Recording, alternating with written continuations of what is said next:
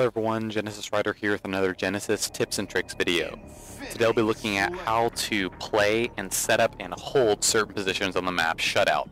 Now, this is a remake of Lockout or Blackout, as you may remember, and this was originally created in Halo 2. I think it worked best in Halo 2, but that's just my opinion. We'll be going over some of the callouts of the map locations first, so if you want to use the directory in the description of this video to skip that, and you may already know all the callouts to this map, use the directory of this video to skip that and jump straight to the gameplay and the setup hold locations. As it is, I would recommend watching the entire video just to brush up on some of your callouts and things of that nature. Now, let's start with the tower or the building we spawn in, so to speak, and that is this yellow building called Library, okay? This is top library where we spawn. You can immediately drop down here for the sword, which spawns bottom library or bottom yellow. Some people call this yellow in Halo 4 simply because of its yellow nature. This is library. All right, pushing over into this tower. This whole central tower structure is called BR Tower, all right? So you can call it BR1 for the first floor of the BR Tower, BR2 for the second floor of the BR Tower, and BR3 for the third floor of the BR Tower. This is the ramp leading up to BR Tower, obviously. And then moving on, you have the bottom center area, and if you drop down from bottom center, you'll drop straight onto the Scattershot, which does spawn bottom green or bottom shotgun tunnel, as I would like to call it. Shotgun tunnel feeds into the bottom lift room. When you lift up this lift, you're going to be in top lift room, top lift house. That's probably the most unfamiliar callout I call it lift house. Probably other people have different callouts for it. Moving over to here, this is where the sniper does spawn right here, top snipe tower. Now you can call this S1 for the bottom of snipe tower, just S1, or S2 for snipe tower 2. And a very, very common callout for this ramp specifically is called elbow. This is where blue team does spawn, and it is crucial that you understand the general callouts for this map. I don't mean to get super specific. I'm sure there's very specific callouts. For example, this jump to this bar, and then this jump to this little tower, and up here to the sniper rifle. I'm sure there's very, very specific callouts for these various jumps, but I just need to give you that general overview before we begin the film, because I'm going to be teaching you how to basically hold various areas of the map and the general setup you should have. Now, I would like to state before beginning this gameplay that this is not an extremely impressive gameplay from my standpoint or necessarily the enemy player standpoint. During about half the film, they are actually lacking a player, and we only give up 3 deaths to the enemy team. So the gameplay you're about to see is kind of a domination. As you see, we rush across top middle to immediately try to gain control of the snipe tower, which is crucial. I am naded by my teammate from behind by a pulse grenade just a bit ago. You can see Armchair Meerkat getting a very sick triple with the sniper rifle as we look for enemy spawns. Now my teammates are cleaning up enemy players bottom center, and this part is really just filler as I start BRing this guy who's on BR3 right now. I start shooting him across the map. I'm going to push up to get a better angle on this guy because I'm pretty sure he's still here, as I just got a hit marker with my plasma grenade. This is just a really dumb job. This just shows the IQ level of the enemy player, staying in this position, acting like I'm not going to know where he is, and then I just give him a really nice 4 or 5 shot across the map.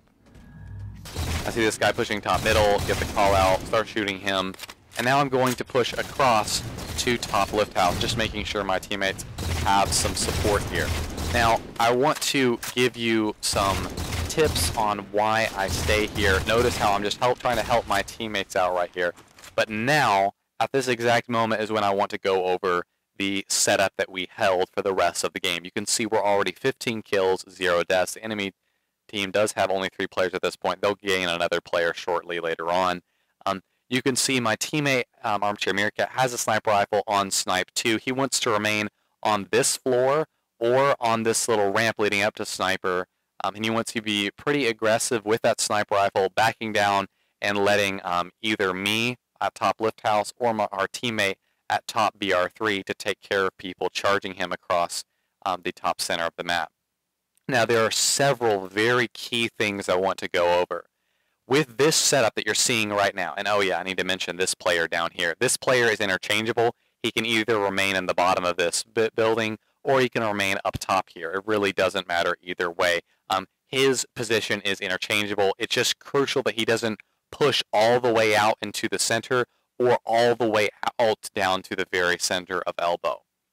As long as we hold the positions we are holding right now in the film, the enemy players are in a unique spawn trap situation. And I'm not talking about spawn trapping as in spawn killing them off, although that is possible from specific situations, which I will talk about later on the film. But basically, what ends up happening is the enemy players generally spawn in only 3 locations when you are holding this setup against them. And that is specifically, the most common location is bottom library. For whatever reason, mysterious to me, to be honest, the game does not spawn players top library when you are holding this setup. Now, I am saying in general for the vast majority of cases. Again, I'm not saying this is 100% absolute of the time. You'll be able to see during this film what I mean by that, okay? They spawn the majority of the time bottom library down here, and sometimes occasionally they will spawn in the bottom lift room right here, and even more rarely, they will sometimes spawn on elbow. Now, whether they spawn on elbow vastly depends on whether your secondary teammate on Snipe Tower is looking at elbow or not. For example, this teammate right here is kind of looking in that direction, so it's very unlikely they're going to spawn right there. As it is, those are the 3 main locations that the enemy players will spawn, and I want to move on with the gameplay to keep your interest so I can show you what I mean. Now notice how the enemy players have spawned bottom library. All 3 of them are there, and some of them are pushing bottom center right now.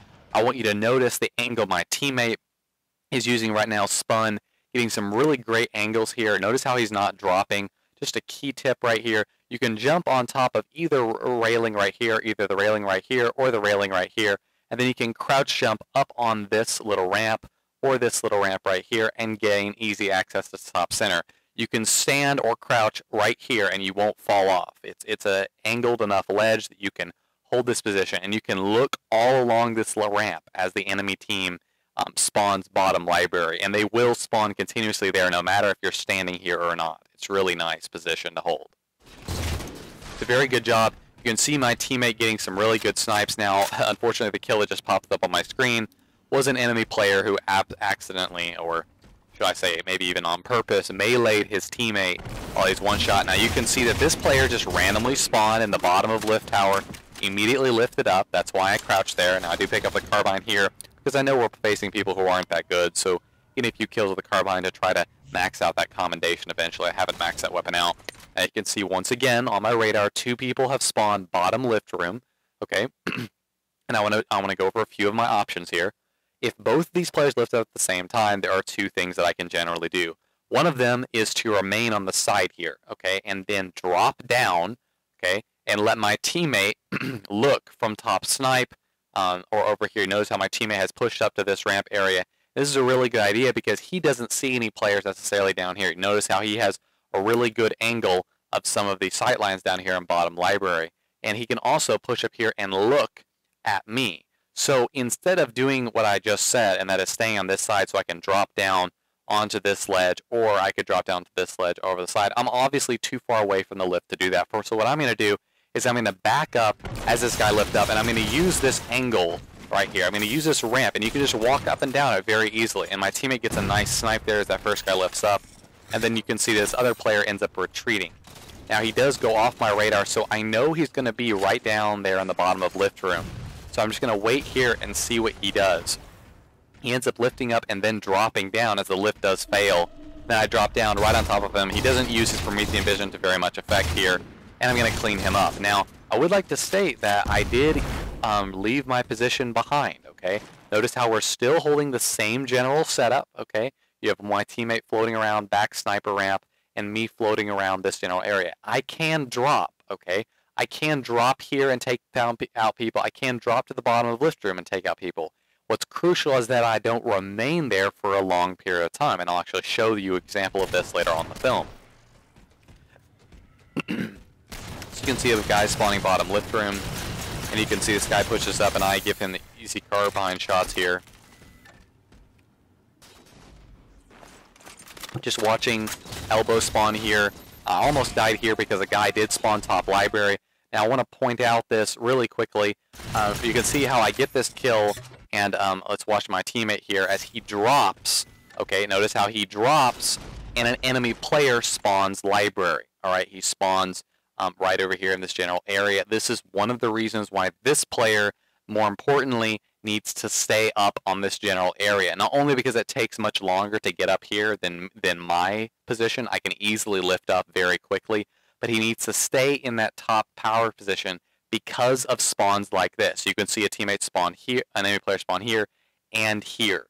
Okay, and I just want to say very clearly how my teammate just dropped from the top of the tower. I just want you to notice that very, very clearly as he drops right here, and immediately 2 players end up spawning on this position. Okay, and it is crucial to understand that probably more than anything else, you want to have at least 1 player here, a top sniper at all times, period, and at least 1 guy up here at all times, period. Okay, if he's trying to stay alive, if your teammate's trying to stay alive and he drops to BR2 to stay alive, that's okay. What I'm trying to say is these positions are crucial to hold. My position and the second guy who's at snipe tower is a less important position, and we can float around a little bit more around our position. So right here again, I'm just lifting straight up to top lift house here. I'm going to try to get an angle on these guys. You see my teammate who's floating around with a sword trying to take out people. Unfortunately, he ends up giving away our first death. I'm not sure why he overextended with a sword like that. This guy is one shot, so you can see I dropped down accidentally. I thought I wasn't going to get him by shooting him in the head like that. This guy ends up pursuing me, and I give him a nasty 4-shot as I thruster pack back, top lift. And during that period of time, it is possible for people to spawn up here. And you can see I immediately look towards my teammate because he's calling out, I need help, I need help. So thankfully he had a scattershot, but you can see right there where these 2 players spawn bottom library, okay? And then they push up. And by the way, since sword spawns bottom library, you need to be expecting them to have a sword at all times, even a shotgun, okay? That's probably why some of the power weapons, close range power weapons, spawn on the bottom portion of the map, so that if you're trapped down here, you're not completely at a disadvantage. But I want to pause here and mention a very, very key characteristic. If you're playing Infinity Slayer, one of the best ways to break this setup, if you are being destroyed by it, and you're the enemy team, or you're the team spawning bottom library, and you're just like, oh my gosh, these people are completely destroying us. You want to load out with a jetpack, okay? All 4 of you. Wait till you all respawn here, crouch, then jetpack up this area right to here, and then run around this area, okay? There is a very small window here that the enemy team could snipe you, but the enemy player is not going to be able to snipe all 4 of you, and you're going to be able to push up the BR tower and control it. Now, yes, you're still at a disadvantage because the enemy team does have the sniper spawn. Pushing through bottom middle to snipe is just, it's a deadly idea for multiple reasons, including that there's 2 players over here if you're holding this setup correctly.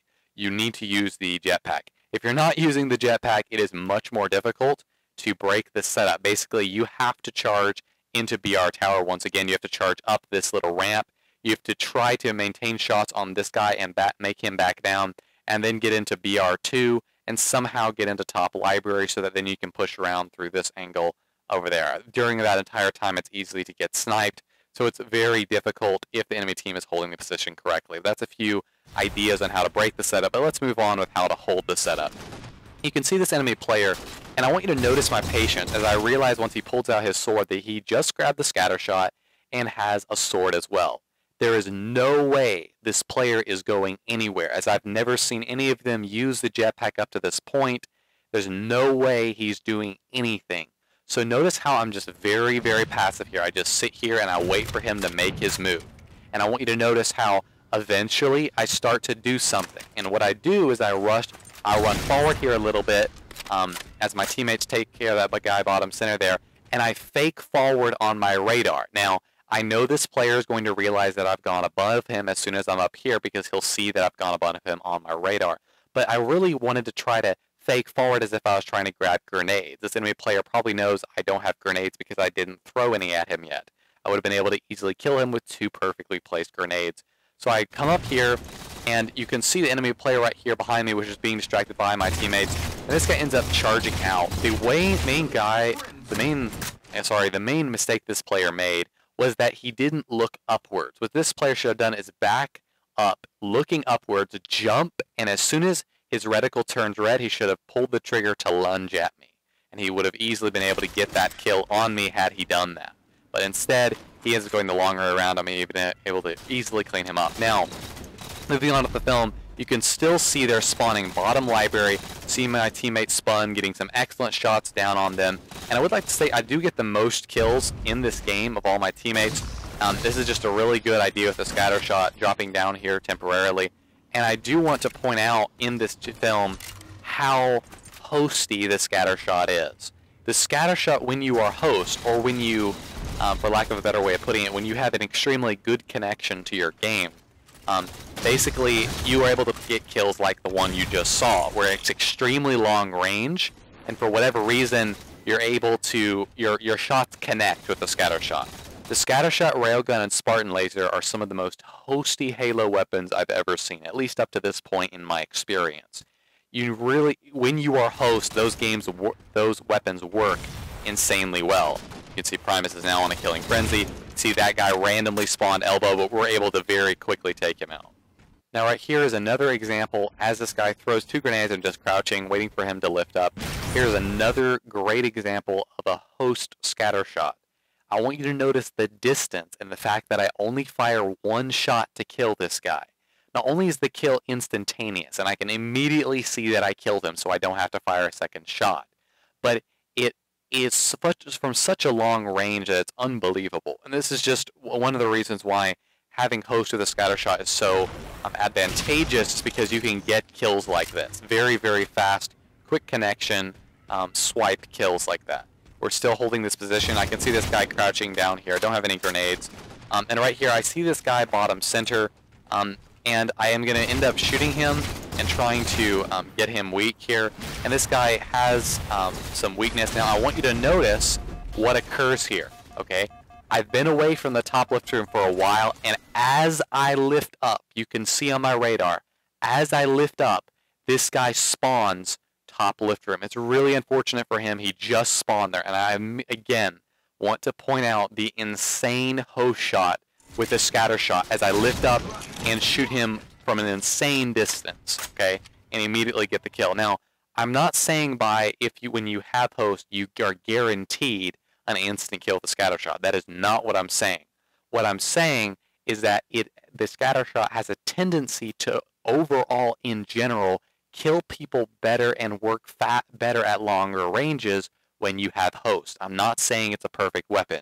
It is far removed from the shotgun or the fuel rod in terms of close to mid-range effectiveness for sure. Now you can see all 3 enemy players spawned on elbow, which is really crucial that we play this position right. The main thing the enemy players did wrong here is that this player who's in the bottom of lift room right now needed to lift up now. He is just crouching around, not paying attention. He could have easily lifted up and have killed me. And by the way, if you're a top lift room, you can drop down as people lift right here, okay? And then you can sort of get away. And that's one of the ways you can deal with people lifting up, is you can drop down to bottom elbow and let your teammates over here and here take them out, especially if you know all the enemy team spawned on elbow or the bottom of the lift room and it's pushing you. Just throwing out a few tips, trying to make this gameplay as worthwhile to watch as possible. Now you see this, I do charge this guy because I'm worried that his grenades are going to hit me. So I then lift back up the top lift room. 5 kills remaining, and you can see I'm just checking library spawns. My teammate calls out a few guys there. The sniper does spawn again as I'm going to watch these guys heading to the bottom of the lift room again. I'm just going to wait here for him to lift. There's no reason for me to rush this guy. Again, I'm just waiting here. Now, it's unfortunate because we end up losing track of the number of enemy players. We do know there's only 3 of them at this point, so I get a little bit overextensive here at the last portion of the film because we lose track of a guy who's camping bottom middle. We're not exactly aware of exactly his location. He ends up camping there for some time, as you can see on my radar, him just not appearing at all. Instead of taking out this player, and immediately you can see the camping player ends up taking me out. That's only, I I believe, the third death we gave up to the enemy players. So guys, I hope this helped you understand how to play Shutout in Halo 4. This general setup works very well. I look forward to getting some gameplay where we're facing better people. Unfortunately, I apologize again for the lack of competitiveness from the enemy team players, but unfortunately, this was one of the very few games I got where the entire enemy team didn't quit out on Shutout, because me and the teammates I'm playing with are pretty good at understanding the strategy and holding it once my teammates get it. And notice how my teammates have 2 sniper rifles now. This will inevitably occur if you're able to hold this setup for that amount of time. The last few things I want to throw in are a few jumps that I didn't mention. One of them is that if you get over here, you can crouch jump onto over here. You can also jump on this little ledge and walk all the way around here. This is great if you're taking over Snipe Tower. You can sort of make this double jump here to top snipe, then up here. And it's very difficult for the enemy team to know exactly where you are when you do that.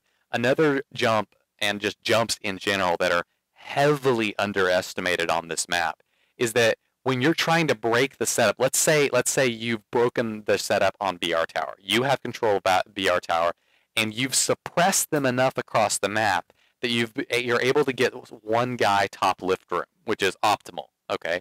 And so you're going to immediately charge 3 players across top middle to try to regain control of Snipe Tower while holding one guy top lift room. One of the ways you can do this is you can drop down and fake drop. Okay, you can drop down, try to suppress whoever's looking on the bottom tower. Likely you can nade right here. You can nade because this sniper is likely going to be looking bottom tower. If he's suppressed, if this enemy sniper rifle player is suppressed, he's probably going to be dropping down here and just watching this bottom hallway for people surprising us bottom middle.